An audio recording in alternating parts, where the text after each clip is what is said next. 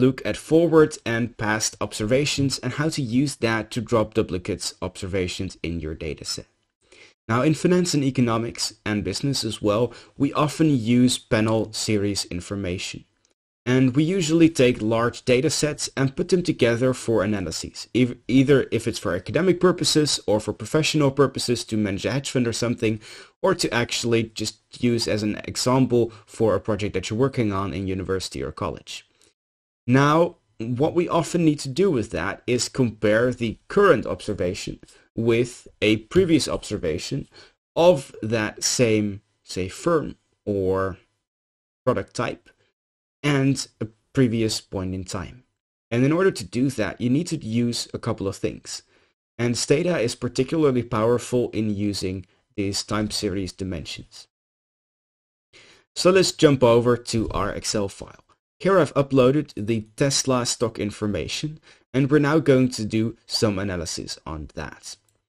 So here you just have the data set so that you see how it works. We have a date variable, which is ordered. We have an open price, high price, low price, close price, and an adjusted price, in addition to the volume of Tesla stocks traded. So what I'm going to do is I'm going to generate a time variable, which is equal to the row number. Usually you cannot do that, but in this case, I am sure that my data set is perfectly ordered. So now we have a time variable that we didn't have before. And we have the open and close price. So say that we want to calculate the return of the Tesla stock. Well, as you can see from period 1 to 2, it's very, very, very positive. It gained about 20 to 21 euros in one day compared to 290 stock price. So it's like really, really good day. But we want to calculate these returns. So how you do that? How can you go from one row to the other? Well, that's what this tutorial is about. So say we want to calculate the log return of Tesla. What you would have is you first of all open up the log, and then you basically calculate the ratio of these things. So you would have the log of the closing price divided by the closing price of the previous row. So every variable has an implicit loop in there. Every command that you use like this, because it does so for every row separately. So if you say generate me a variable that is twice the other variable, what it does is it goes through every row and multiplies that specific value by 2. And you can access this command using the square brackets open and close. So what this effectively is, if you just use the close variable, what you're effectively doing is, for this current row, give me some calculation and put it back in that current row. So what you're actually doing here is something that looks like this. Now for the current row of Tesla, loop over all of the rows and do something with that current row and the current row number -1. For the sake of ease of programming, and it might actually give errors, let me remove this. But this allows you to go through the previous variable. And if you now press enter and go back to your file, you see that we have calculated the return of about 7%. And in the first observation, there is a missing.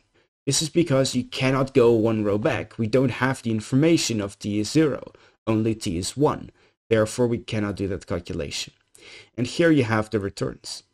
Now, you can do multiple things here. You can also do the future return. Future return, for instance, which doesn't make any sense, but for the sake of argument, you can calculate that. So what you could do is you could just calculate that variable over the variable n plus 1. And if you want to,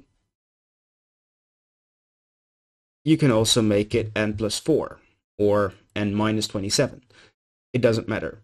So here you still get the returns, but you see that they're different. They're not the same because they look at one larger step ahead. And in the end, here you cannot calculate it for 1 and here for 4 periods because you have looked at these information points. So this allows you to go back and forward across information. And this tool allows you also to very effectively drop observations.